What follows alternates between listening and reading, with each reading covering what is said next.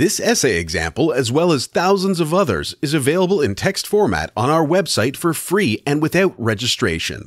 Simply Google Ivy Panda Free Essays.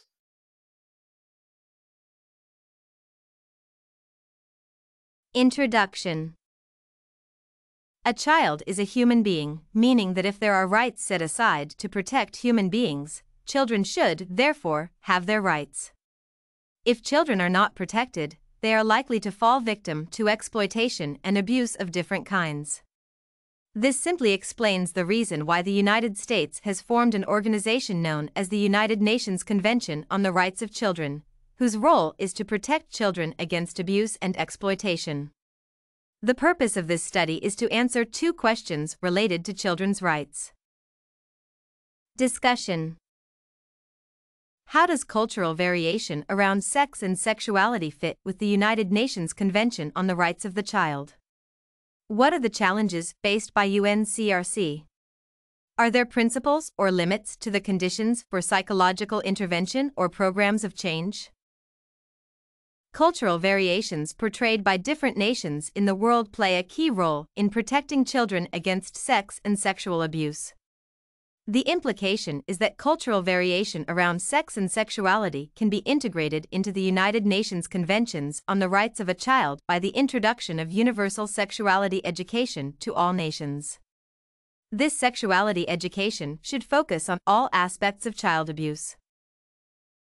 For instance, it has been noted that sex education differs from one nation to another, meaning that in some nations, sex education focuses on abstinence only, while in others, it focuses on reproduction.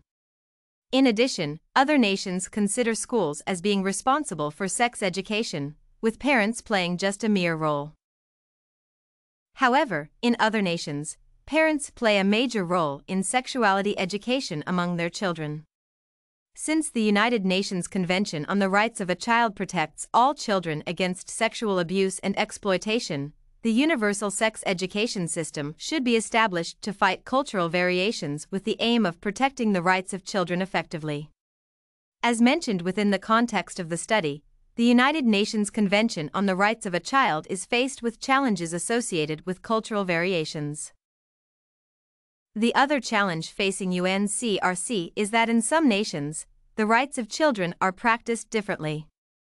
For instance, sex education is perceived differently in many nations, thus creating an environment in which children cannot understand their rights and hence, are prone to abuse of various kinds.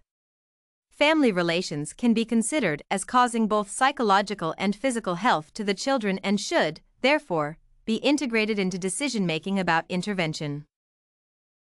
Numerous studies have shown that homeless children are more prone to sexual abuse. The state of being homeless is a product of family relationships, meaning that when the mother and father are not on good terms, children may become uncomfortable and run away from home, thus becoming homeless. Comments on the influence of online media on gender and sexuality for adolescents and on continuity or the lack of continuity between generations on these issues. Technological advancement has posed a threat to gender and sexuality for adolescents. For instance, through online media, traditional gender roles have been eroded by the emergence of equity between males and females. It is from online media that many adolescents come to the realization that all people are equal despite their differences in sex. Online media provides fertile grounds through which young females could discover that their personalities have been exploited by traditional gender roles. They have come to understand their potential, hence competing with men in life. Young females have come to discover their potential to become the best doctors, engineers, military officers, and architects, among others. In addition, they have discovered that they have the potential to provide for their children, thus neglecting the role of the husband in the family. On the other hand, online media, such as the internet, have acted as social grounds for many adolescents. Through the use of the internet, adolescents can access photographic images that influence them sexually. This is to say that adolescents can learn numerous sexual behaviors from online media.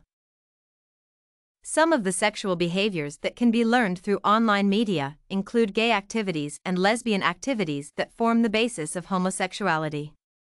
The implication is that if adolescents are given the opportunity to access online media, traditional gender roles will be replaced by modern gender roles, and homosexuality will advance in the near future, meaning that the homosexual generation will come into existence.